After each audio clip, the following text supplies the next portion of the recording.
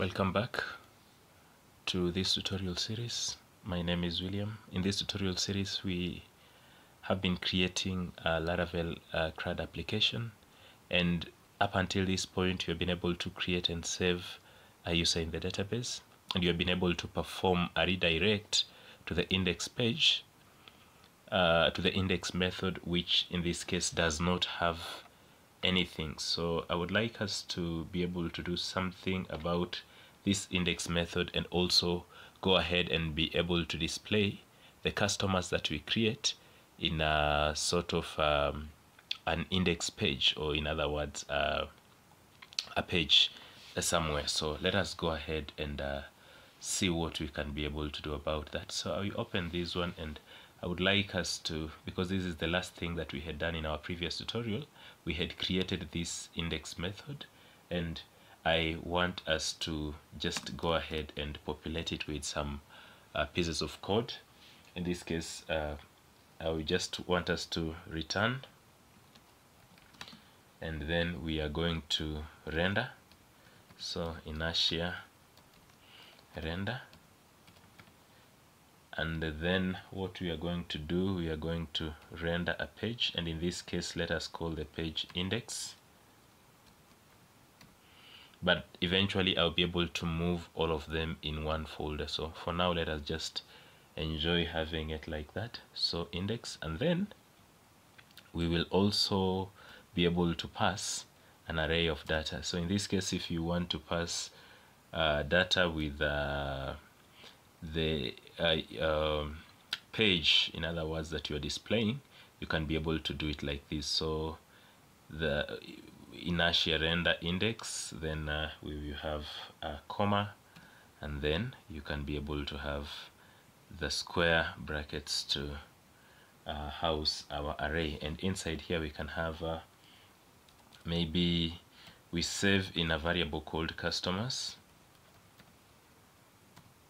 and then in this case I want us to get all the customers. So in this case we can say customer all, but then I want us to choose what we want to get from the customer table. So we are going to map some values, so in this case function,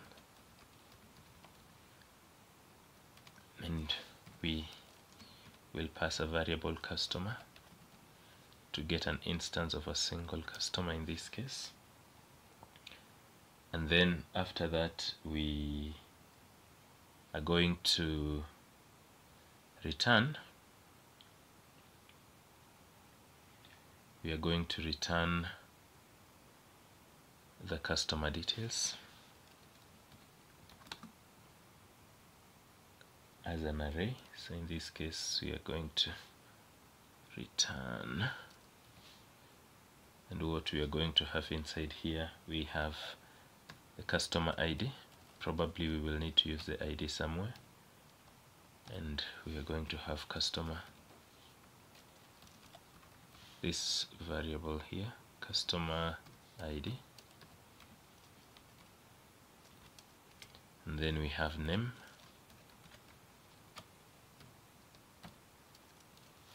customer name, like that. Those two are enough. In this case you're not interested in going so much into it, but we can have everything like that. And so the next thing I want us to do is to go and create a file that in this case we are going to call index in our pages folder. So this is what we have in the index method, and so I will go to our folder here. We have pages create, and then now I want to have pages index. So new file, index.vue, and inside here of course we will have the script,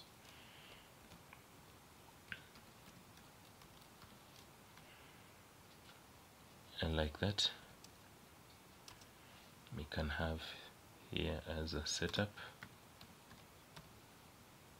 and then we will have the template.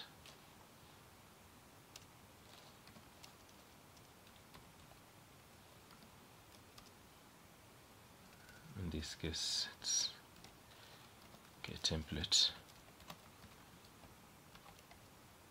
like that, and then we can be able to go ahead and just put some scaffolding information. So in this case, we will have I want us to have a div,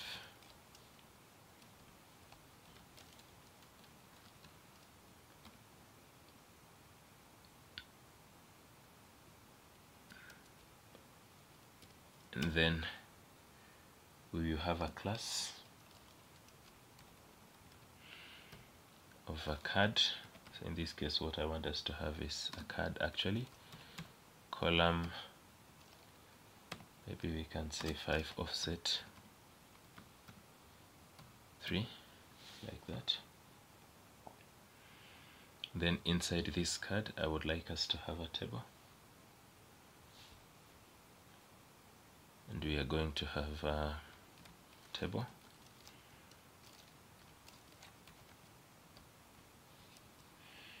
And inside here, let us have our table as a bordered, so class table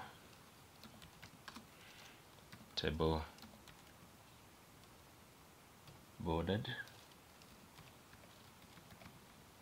Maybe we can have it to have some hover, table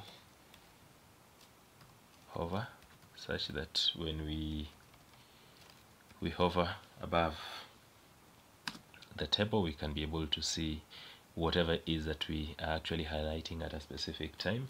Then maybe table small, like that. And then after that, we will have the table head,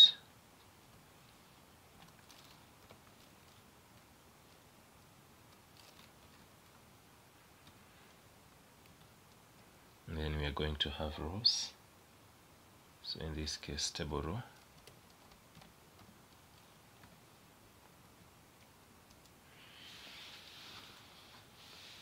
and under each we are going to have 2 rows, maybe one for the name and the other one for the action. So in this case, table head,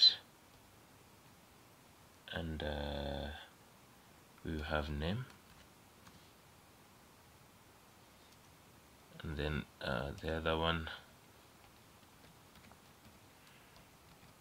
we are going to have action, like that. So those 2, and then we will have table body,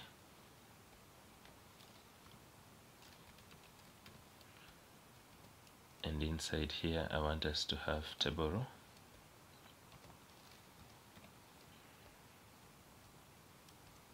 under the row I want us to have table data, and the first one we will have the customer name. Let me just say customer name for now, because I would want us to see how the tables look like before we are able to look through. And then here we can have table data again, and we can say action or something like that. But even for the action, I think let me just go ahead and put whatever it is that I'm thinking how we put here. So we are just going to have buttons, which eventually we will change to link. So in this case, I'm going to have button, like that.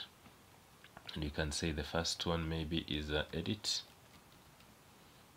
and the other button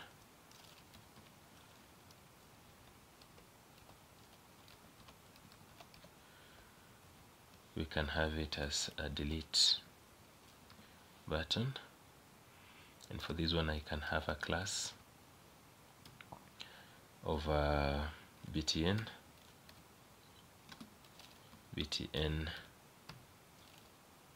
primary. Maybe we can give it btn outline primary, like that. And this one we can have it with a class of btn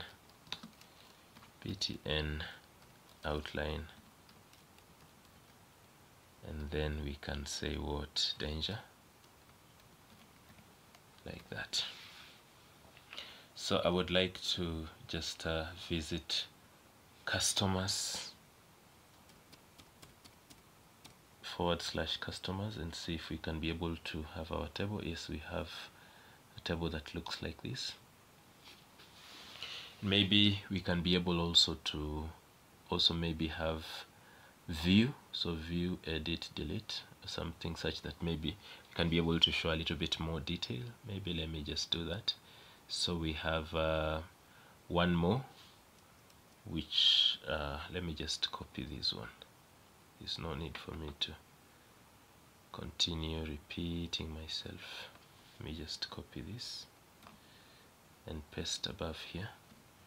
And this one, maybe we can give it an outline of success for view, or maybe even warning, doesn't really matter.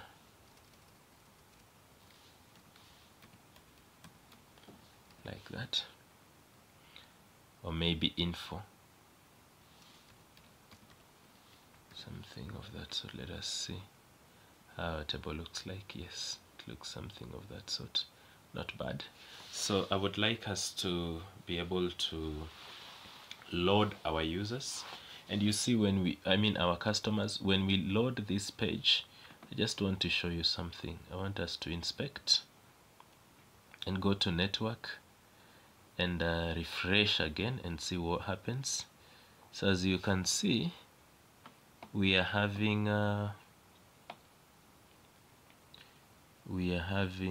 customers. This one, when you click at it, is really not much that we are observing here. Oh, I thought we could be able to see something on the response, but it's nothing. Let me see if there's something else that is being returned. Just a minute. Yes, let us just check customers. So if it's a get request, then it is going to go through web.php, and we are going to load customers.index, and this one is supposed to render an inertia file, which is rendered here, and we are returning the customers. So I do not know why it's not picking the customers from the database. Let me just try to look through and see what happens. Maybe we can be able to attempt and check Vue DevTools and see if there's anything that is actually being returned. So let me just click that one, Vue. It seems to be unresponsive. Why is that the case? Vue.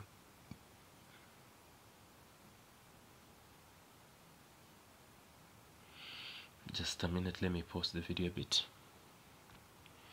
Let me just go ahead and declare the props here. So define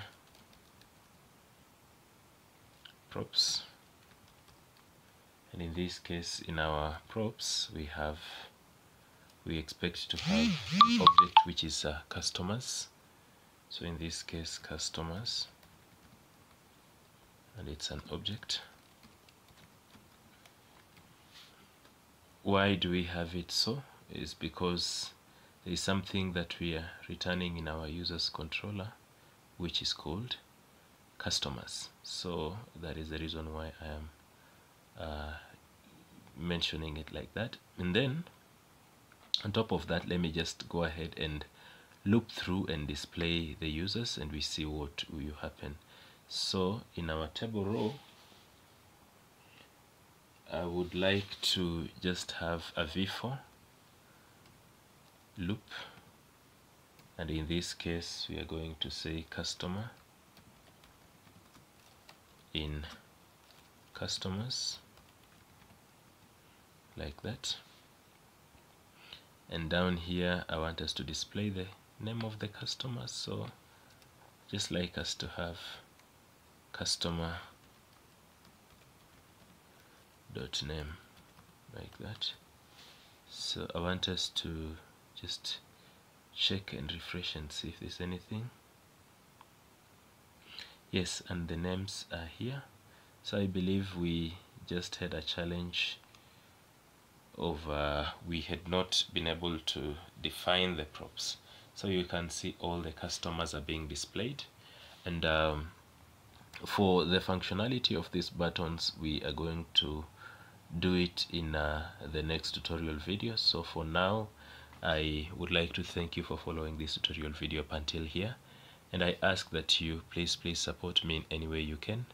If it is by subscribing, please subscribe. If it's by sharing, please subscribe, please share. And if you will support me in any other way, maybe you can get to me, and maybe we can see how we can be able to assist each other.